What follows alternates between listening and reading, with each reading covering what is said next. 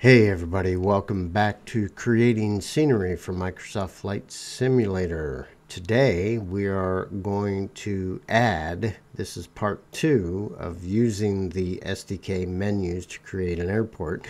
Today we're going to add an airport, we're going to create a new project, we're going to add an airport, and we are going to add the runway, okay?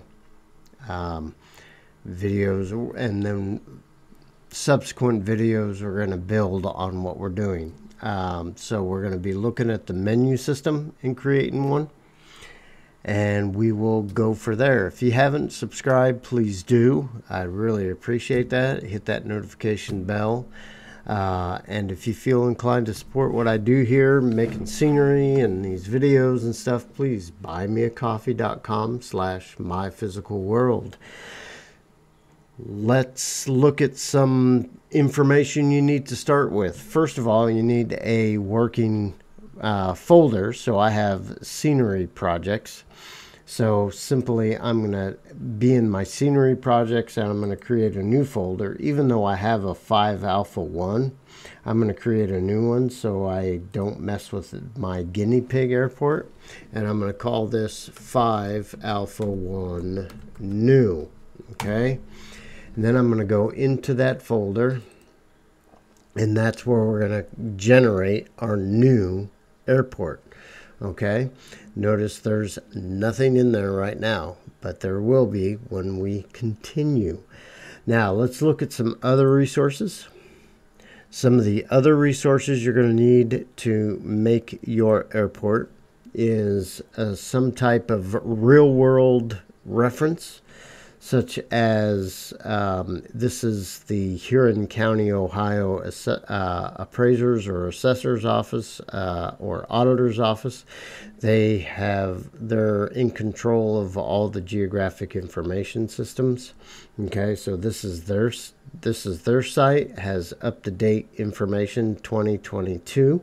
Okay, so this is the site that I get the most up-to-date information, aerial photos, that kind of stuff. Or you can also use Google Earth, which we're going to kind of use today.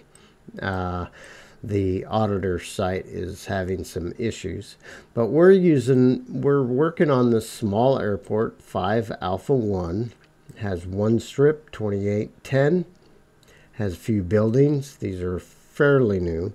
The FBO is just an old converted farmhouse. Okay, we're not going to do any modeling. I'll talk about that later. We're going to be working on the infrastructure of the airport, okay, and using the menus to do it. Now down here, this is not a runway. This is the Summit Motorsports Raceway, which is a drag strip. Okay, this is where they hold the, I think the International Hot Rod Association World Championships or National Championships, one of those two. This is a scenery package that I have created and is available on flightsim.to for free. Okay, it's not part of the airport. I could have made it all this one scene, but this is a separate package than the airport. All right, so we have the visual references. Now for the airport infrastructure, AirNav is the best place to go in the United States for airports. If you are not in the United States making airports, I'm not familiar where to get this information in every country in the world, but if you're watching this video and you know, and you're not in the United States and you know where these resources are, put that in the comments. Let us know where you're getting your airport data. A lot of you probably already know, okay, but I don't, okay. I don't do many airports outside of the United States. But AirNav gets you all types of data, up-to-date data on your airports. Okay, so here we have the runways 1028. It gives you all the frequencies and all that kind of stuff. Most of you guys know air nav. Okay, I have air nav plus to show my age. I have these hard copy books. This book happens to be all of Ohio and Indiana, but it's 20 years out of date. Okay, but it gives you the characteristics of all the runways, their length, their width, lighting, all that kind of stuff. All right, and so we're going to pull some information off here to make our airport. All right, and plus you got your approach plates and all that kind of stuff that you can use for reference if you're doing nav data kind of stuff. But for this tutorial, we're not messing with the nav data or anything like that. Matter of fact, this airport is pretty much GPS. It's not, you know, that's as precision as it gets. No ILS, nothing like that. Okay, so those are the resources. We are going to go into the sim and get to work. Let me pause and do that. Okay, we're in the sim, and as always, oh, by the way, if my image freezes over on the left, it usually likes to freeze. I've updated my OBS, but if it freezes up, I'll shut this picture of me on the left down. You guys don't need to see me anyway. So, we're in the sim, so I'm simply going to go to the world map, and we are going to type in our airport, which is 5 Alpha 1 in my particular case, and we're going to spawn at that airport, and I'm going to click a parking spot so my airplane is not up and running. It's a good idea to always have your, when you're working on your scenery, to have your weather be clear skies. That way it doesn't have to render clouds and all rain and all that kind of stuff while you're working, because it does use sim resources every time that you're in the SDK. All right, but if you want to see the effects of rain and snow on your buildings, that's when you turn your weather on to take care of that stuff. So we're going to ready to fly, and we are at our airport. Okay, if I hit the insert and go to the drone, hit R to go up, arrow keys, we can take a look around. All right, and 2 and 8 is up and down. There's 2. All right, and so there's our airport. Okay, there's our precision lines. And we have some markings on the runway.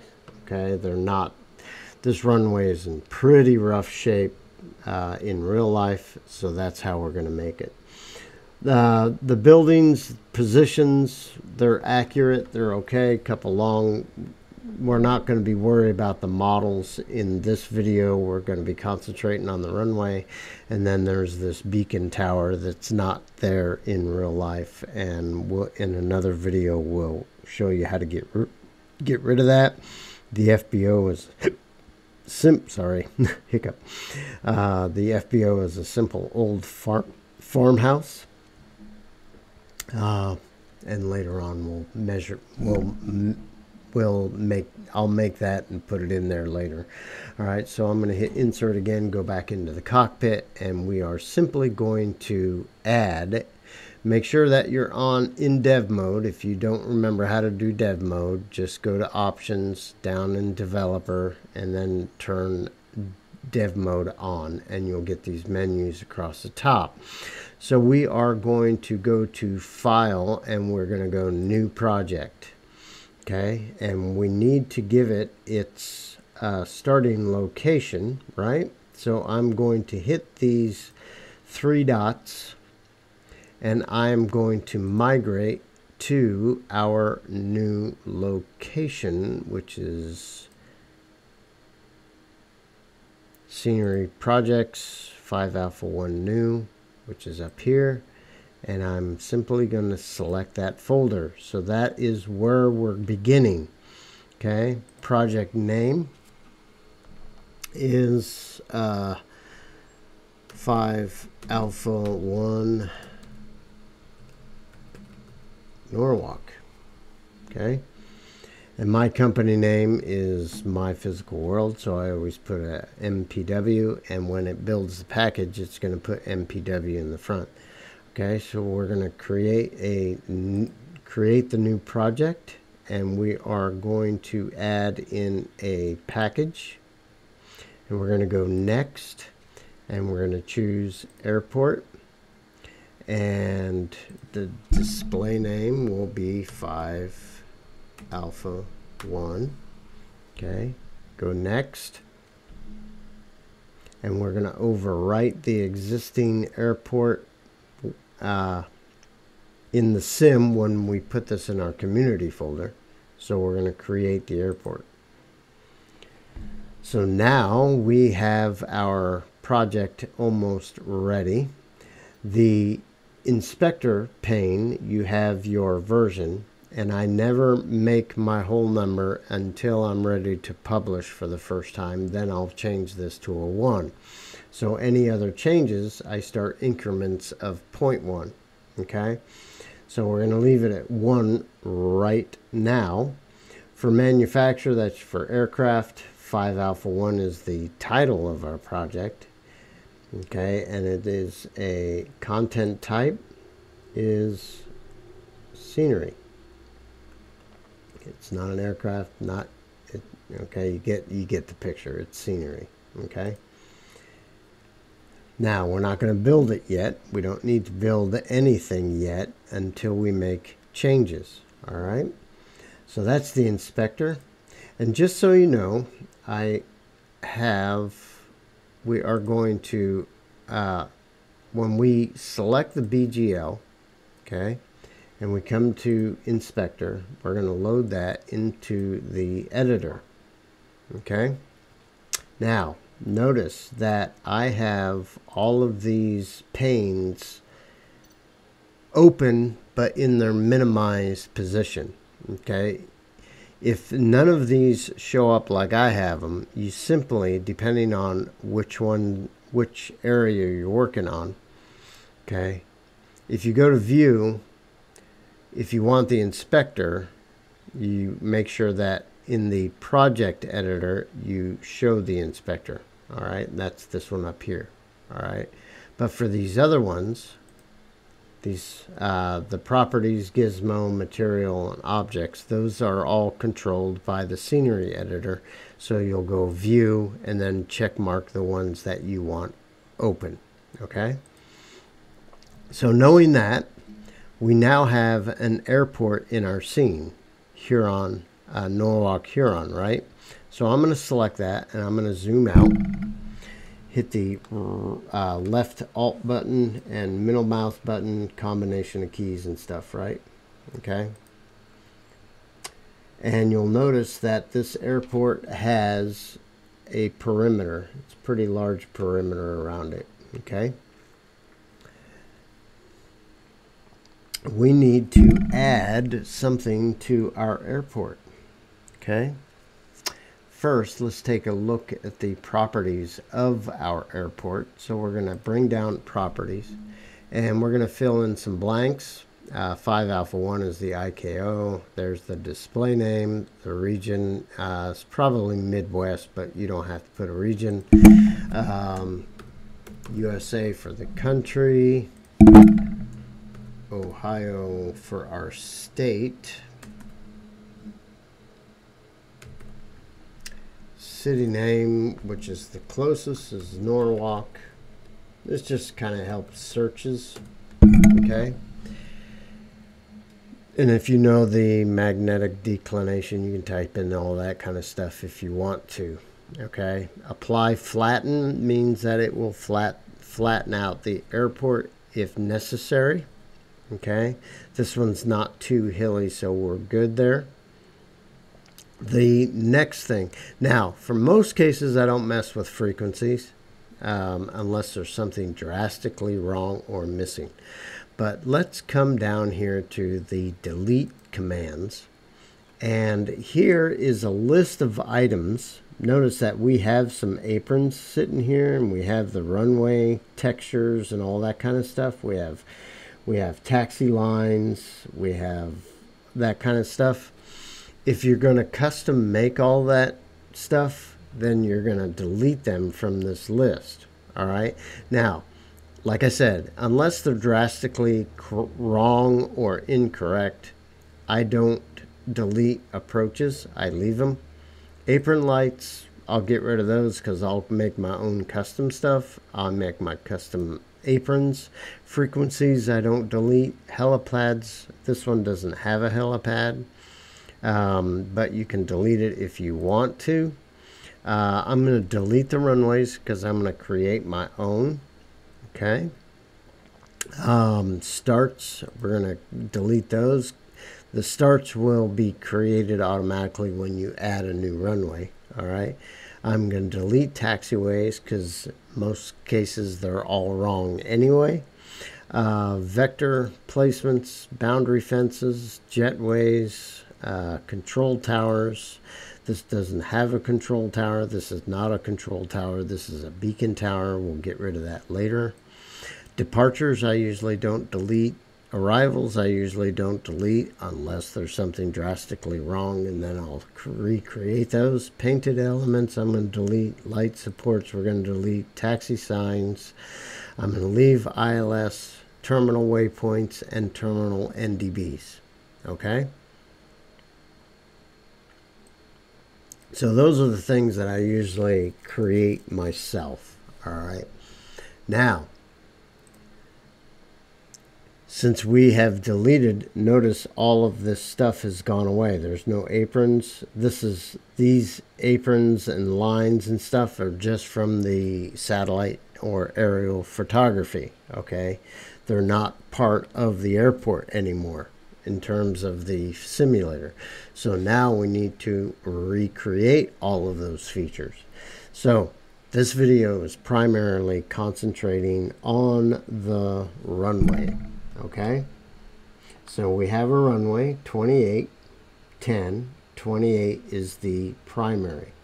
All right, so we're going to come over here to objects, and we're going to change scenery to runway.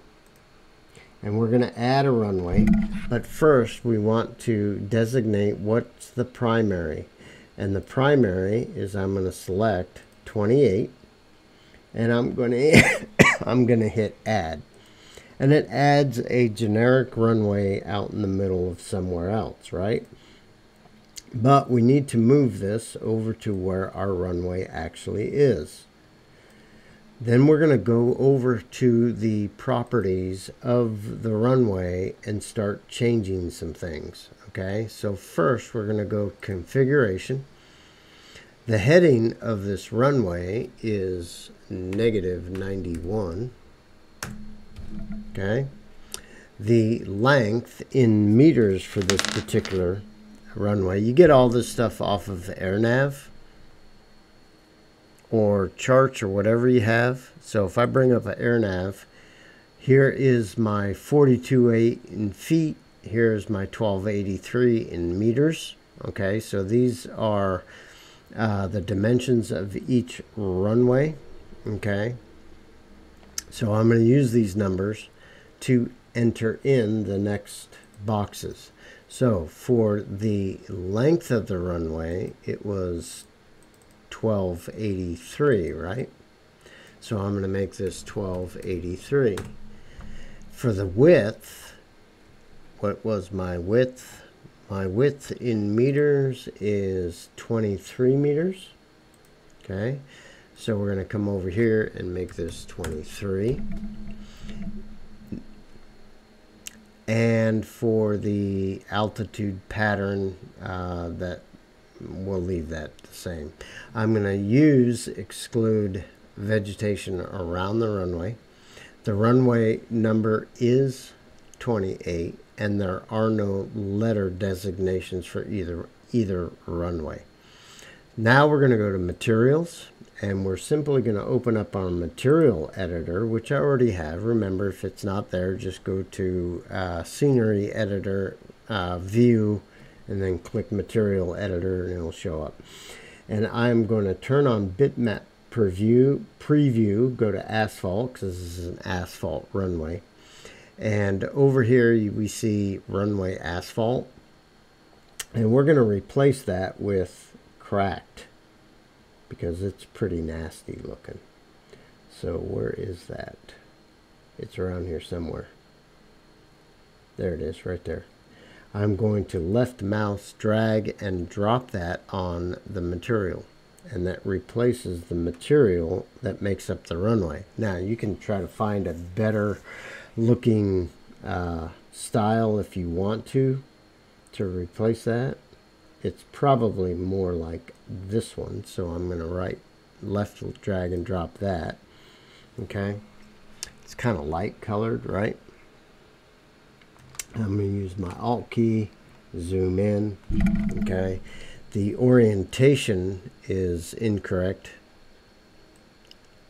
but we're going to take care of that later, I think.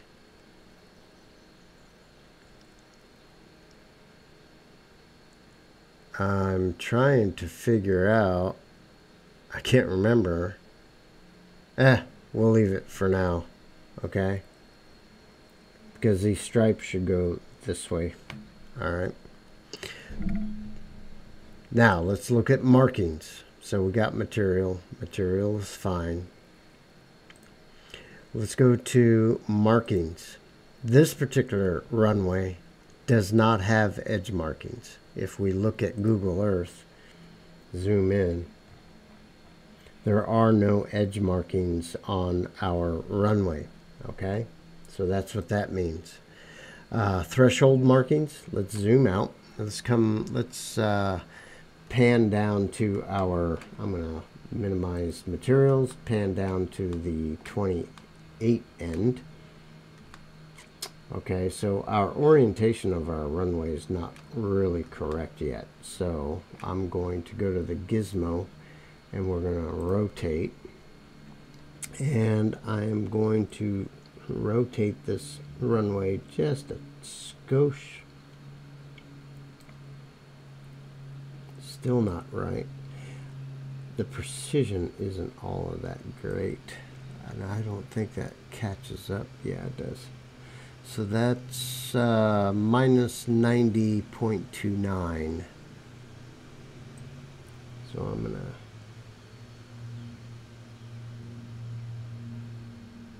So we're going to go, let's go negative 90.35. Let's go 0.4. No. Go 358. No, 3. Let's go 36. No, 38. No, 39. Oh, I'm not worried about that. I'm not worried about that. I'm not worried about my internet connection right now, because I'm just in the scenery editor. But anyway, I want to get my runway to match a little better. I don't like the precision of sometimes the editor. But anyway, that's good enough for now. Go to translate. And we're going to come down to the left end of our airport. Okay, where was I? Oh, markings. We do have threshold markings at the end, which are those. And do we have touchdown markings? We have a center line. We have the number at the end right there. Okay. Precision markings. They should show up somewhere. So you're going to enter in all of the visible markings. All right, there's no extra pavement on the edges because there's no edges. Okay.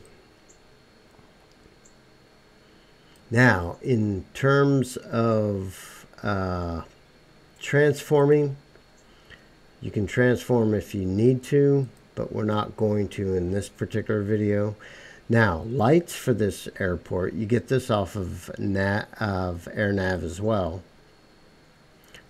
are lights on the center line. Okay, there are no lights on the center line. For pavements, okay, the primary threshold for this particular airport, see where the number is at the end of our total length of our runway, okay? The primary threshold is actually, 203 meters away from the end of the pavement. So over here for the length of the primary threshold, I'm going to type in 203.302, and that moves our threshold up.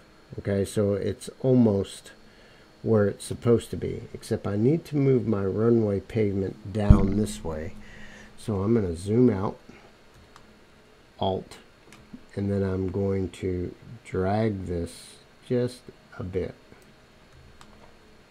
till my pavement is where it's supposed to be and my lines are lined up here.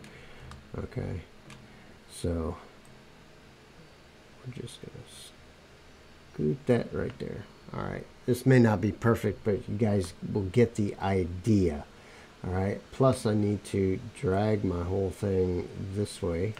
All right, so that's closer to what it is in reality. And the secondary runway, which is 10, has a smaller threshold.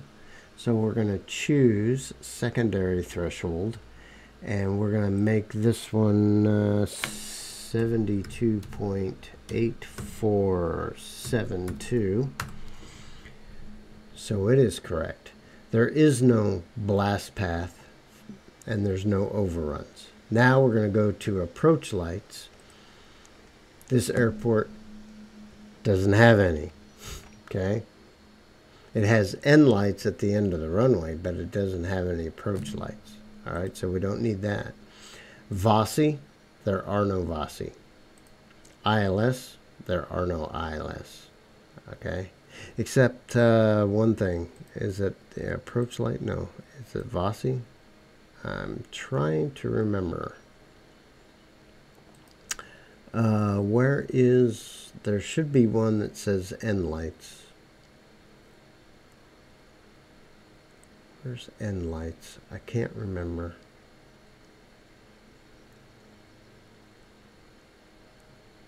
How come I can't find it? There's one that says end lights, and that's what I'm looking for. Oh, I remember where it is. For the end lights, there's lights at the end of the runway, but there's no approach lights. So on the primary lights, you're just going to click end lights. Okay, that's the only lights there are. Same with the secondary end lights. Okay, so lights will show up at the end of the runway. All right, and again, no VOSI. We can minimize the approach. We can minimize the pavements. And runway starts. This is the last thing for this particular video, is the start points of the runway. So if I pan over to the middle, you'll notice that there's an arrow here and there's an arrow here. Okay. Now, the arrows are still oriented according to the original orientation. Okay. So I am going to select, where was I? Start points. Okay, so I'm going to come down here. I'm going to edit the position. The start points is where your airplane will spawn when you choose the runway to start. So here's the edit position, and I'm going to translate that. And I'm going to slide the primary start down to where I want my airplane to spawn. And I'm going to spawn right here, right in front of the numbers. Okay. Now, since that arrow is oriented toward the direction that the original runway was entered in when I added the runway, I need to rotate these a bit. so they're straight down the runway. And we are going to rotate that arrow so it looks straight down the runway. Okay. Then I'm going to Alt left middle mouse button and come over to here and go turn off edit position for the primary, turn on edit position for the secondary, and do the same thing. We're going to drag that start location down to where it is, which is right here, and we'll zoom in a little bit and we'll rotate that arrow so it's oriented correctly down the runway, and move that toward the center again. Okay, so this first video adding a runway using the menu system, we've created our airport and we've created our runway itself. Okay, now the next thing to do is to choose our project, our package here, open up the inspector. Now I always do this first. I go to debug, I go to console, and notice we have 25 errors. Those are not any errors that you made during this process. These are errors just because of the sim. And before I build, I always hit the eraser and clear the console, and then I do my build. So let's save scenery first, and we are going to give it an increment of 2, meaning I've done something already, and we're simply going to build our package. And yes, I want to save it for the first time, so we'll save. And we get zero failed. We have 0 errors, so our airport is good. So you can close out your console and you can quit the sim, and then I will be right back and show you what has been added in the file folder. Okay, we're out of the sim and I have my Windows Explorer. Here's our 5-alpha-1 new folder that we created to begin with. And if I double click inside of there, you notice that we now have a package sources, package meta, packages, package definition, and an init file folder. And we have our airport XML, our main XML for our airport. Now, at this point, this is where I go over to, when I only do this when I first create my airports, I go over to the SDK Tools Bin folder, and I take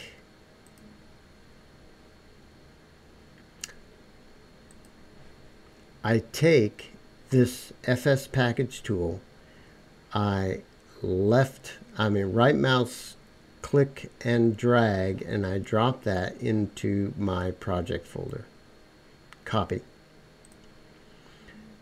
So when we go back into our project folder, I have an FS package tool that I can build my package outside of the sim, okay, by just simply left mouse drop that onto the FS package tool, and it will build outside of the sim. Okay, now anytime that there's a sim update or an SDK update, I check the build date of the FS package tool, and if it's newer than the previous one, then I'll replace it. Okay, but August 11th 2022, since we've had sim update 12, it's the SDK build for FS package tool has not changed, so it's the same. Now inside the folder, remember we have package sources, but we don't have a model lib, we don't have a material library, we just have the airport data. Okay, here is the package that was built, and this is the name. There's the company name, it's an airport, and the name of the project was 5-alpha-1 Norwalk, so that automatically makes the name of the package. All right, gives it a good unique name that doesn't interfere with somebody else's. All right, this is the package that you would copy into your community folder or upload it to one of the many scenery sites. I use flightsim.to. Okay. The next video, we're gonna put in some taxiways. All right, using the menu system, and we will also, upcoming videos, I'll show you how to create model libs and material libraries and all that using the menus. So if you like this, please give me a thumbs up, make comments. Remember to comment of where you get your airport data if you're outside of the United States. And I will see you guys on the next video. See you later.